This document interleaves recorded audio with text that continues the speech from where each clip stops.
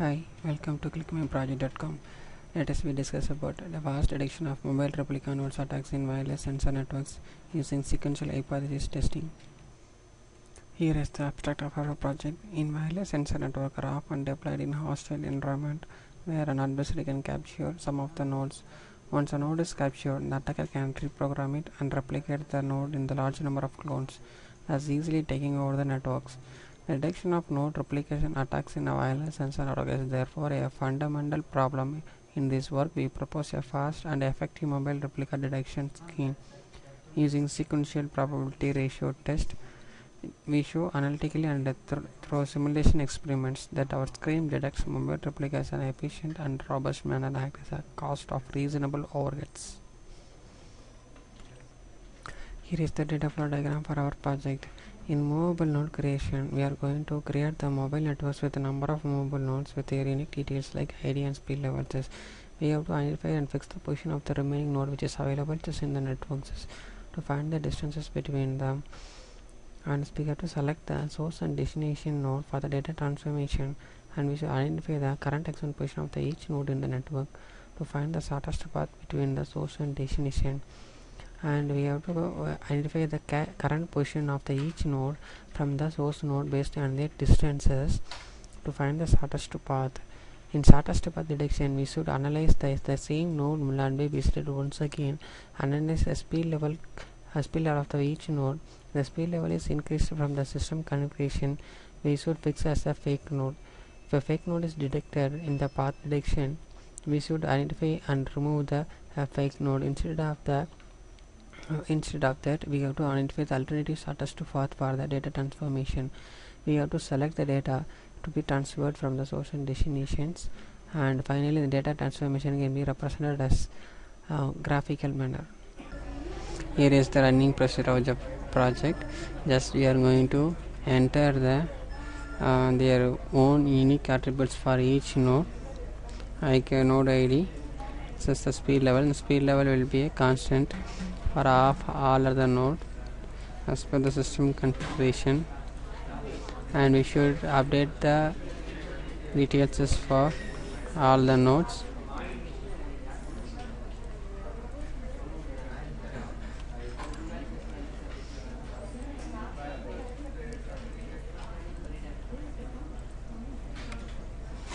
After adding all the details for each node, we can move to the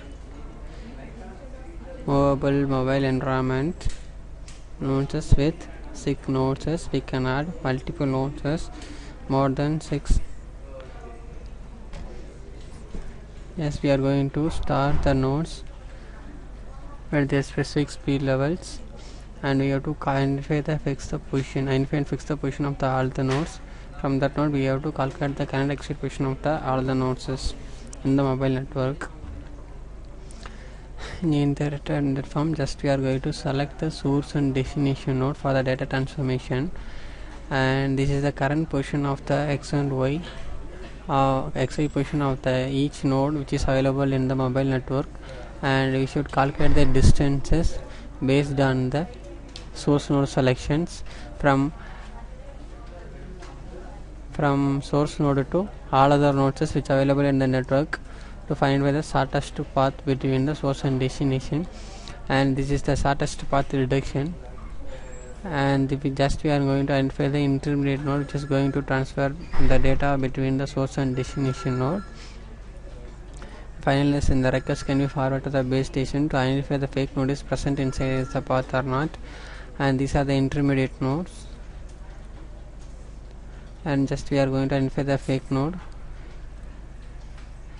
The system configuration level is mentioned as 1, but the node M5 has a speed level as 3, therefore the M5 node is identified as a fake node. We should remove from the current path, and we have to identify the alternative path for the source and destination as M1 to M6. Without node M5, just we are going to form a new path to transfer the data. In that form, just we are going to select the file to be transferred between the source and destination node,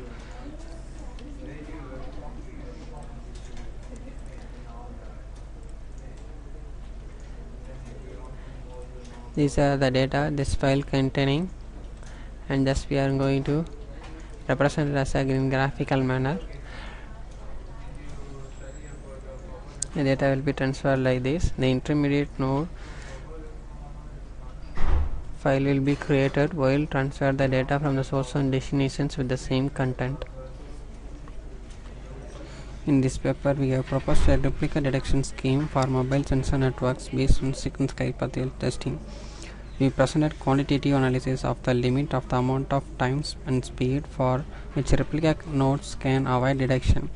We performed simulations of the scheme under a random movement attack strategy in which the attacker lets replicas randomly move in the network, and static placement attack strategy in which keeps replicas from moving to best avoid detection and remove fake node from the path, find the alternative path without any data loss.